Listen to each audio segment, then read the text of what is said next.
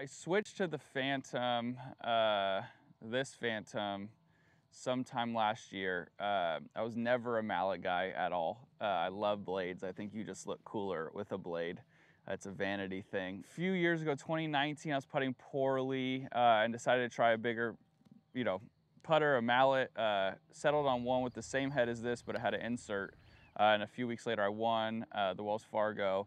And I really kind of fell in love with the weight and the size of it. It sets up really square and it swings really well. A couple years later, as they all do, it stopped working for me. So at some point I switched to the Phantom 11. It swung really well, but I was putting poorly. I grabbed it, tried it a few times and it felt great. Again, it did what I like. It was super square. It swung itself, which I feel like the mallets and the bigger putters do. So then the Phantom 5.5 or 5.5 came out. It was perfect because this is my favorite mallet head they've ever made. I've always loved just the mallet milled face. That's what I had in my blades, in my Newport 2 that I putt with, and I always like the feel of it. So when they matched these two things together, this was a no-brainer. This one will be in the bag a lot longer than either of the other ones. I love this putter.